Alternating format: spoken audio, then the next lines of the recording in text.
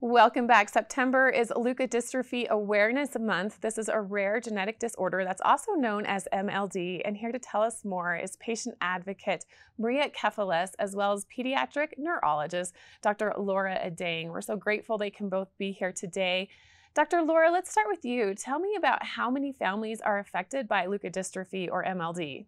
Yeah, there are around 100,000 families in the United States that are affected by MLD. And that means about 30 to 40 new babies are born in the United States each year that are affected by MLD. Leukodystrophies themselves are collectively much more common. So it's about 1 in 7,000 families are affected by leukodystrophy. Maria, tell me more about your child and your experience with MLD. So, like a lot of families impacted by MLD, we had no idea anything was wrong. My daughter, Cal, she's now 12. She was diagnosed in 2012. At the time, Cal was, at first, the first symptoms were that she had not as many words as kind of we would have thought she should at her age. And she then started to sort of walk on her tippy toes. So she had gait issues. And then she started falling. We started to see her that she couldn't get up the stairs on her own anymore. And at that point, we got really, really scared. And we were sent to the Children's Hospital of Philadelphia, where Dr. Laura works. And she was given an MRI, and the MRI revealed catastrophic damage to the brain and central nervous system.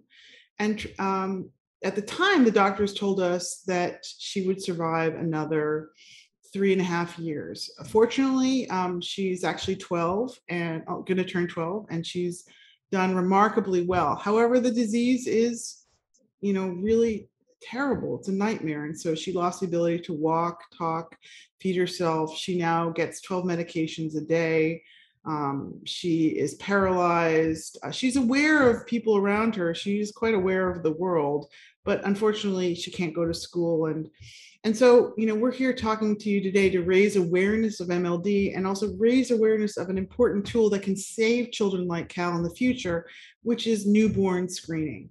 So, it's so important to get early diagnosis, and we have this incredible mechanism through the newborn screening, which is a little blood test that they administer to newborns in the hospital. Most families don't even pay attention to it, yet it saves the lives of 12,000 American babies every year through early diagnosis. Dr. Laura, will you explain your work specifically with MLD? Yeah, so MLD is a devastating, progressive, fatal disorder that predominantly affects young children.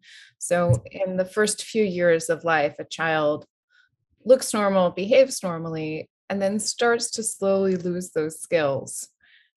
Eventually, they lose the ability to talk and walk. And so my work really focuses in on better understanding how MLD affects families, and also identifying with families and working with them to find what are things that are most important to them. I think part of what we do is raise awareness for doctors everywhere that MLD is a thing, right? And that we can help children, even if I don't have a specific treatment or a cure, we can make their lives better. And so we work together as big groups, identifying, and creating guidelines for families and for doctors around the world. And so most of my work is focused on really improving quality of care, but also better understanding the diseases so we can treat them. Dr. Laura, what happens when a baby is diagnosed with this disease? Yeah, so unfortunately, by the time it's obvious that a child is affected by MLD, oftentimes they have severe or significant damage in the brain, and we're unable to reverse that injury. And so our goal with talking about newborn screening is that we can potentially identify children before they have problems. And that's when we have that window where we can intervene and explore what potential options might be right for the family. And so right now, we're identifying children after they already have strong symptoms and significant damage. And we really need to push that timeline back and identify children before they have any issues at all.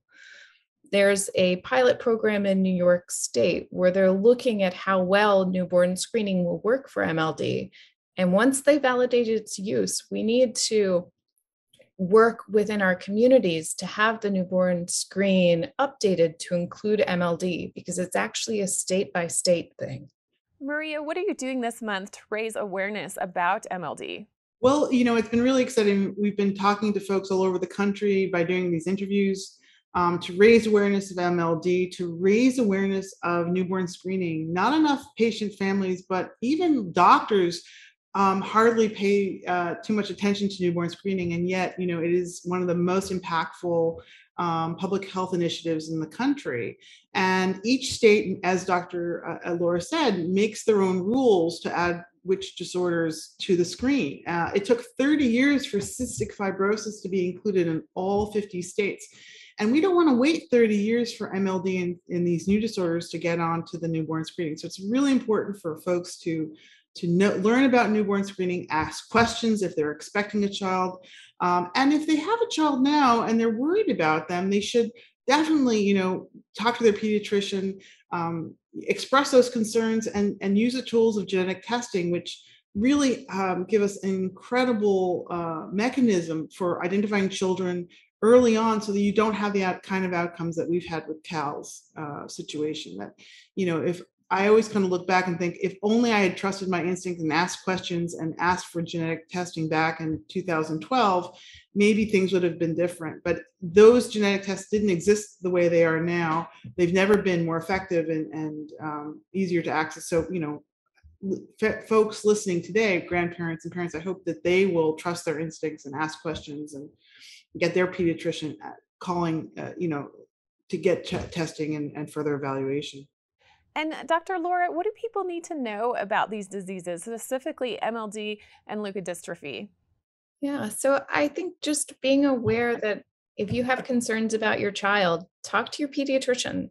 They're there to help guide you through your questions, and they can help figure out what the right testing is, or if testing is needed to help your family. And knowing that there's something like MLD out there and other leukodystrophies that affect children, I think it's important just that we're aware so that we know to test for it when we have concerns.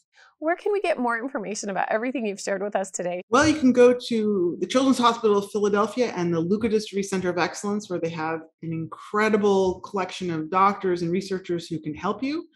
You can also go to our website at Cure MLD to learn about MLD and other leukodystrophies and learn more about newborn screening.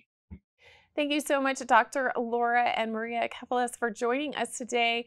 We really appreciate your time and attention in informing us all about leukodystrophy, MLD, and what we can do to be able to promote awareness and much more throughout the entire month of September. We'll be back with more after this.